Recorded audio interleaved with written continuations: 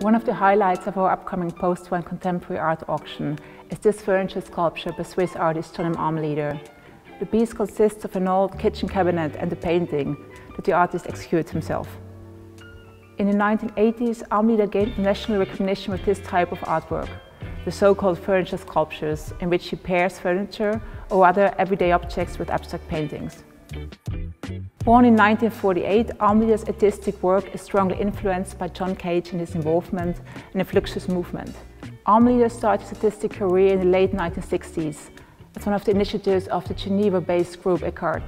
Focusing on performance art pieces until the late 1970s, Armleder's interest would shift to a more conventional art medium, that of abstract painting. But then, of course, he would use it in the broader mindset of the Fluxus spirit.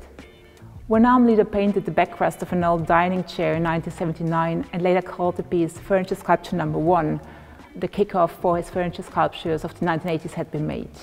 The applied objects in his furniture sculptures can be old or new. They can be tables, chairs, couches, but also musical instruments, mirrors, surfboards, all kinds of daily objects were suited for Armleder to arrange with his paintings.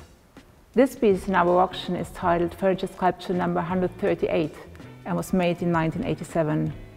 When I first saw the work, I especially liked the way how the playfulness of the found kitchen cabinet is translated into a strict geometric painting. What Armleder basically does here is he transforms the formal aspects of an everyday object and he projects them onto the flat surface of the canvas.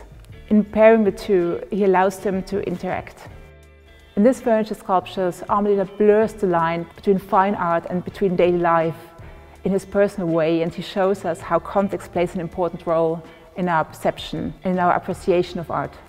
The furniture sculptures are only one facet of Armleder's diverse and extensive body of work, which makes him one of the most important and influential Swiss artists of today.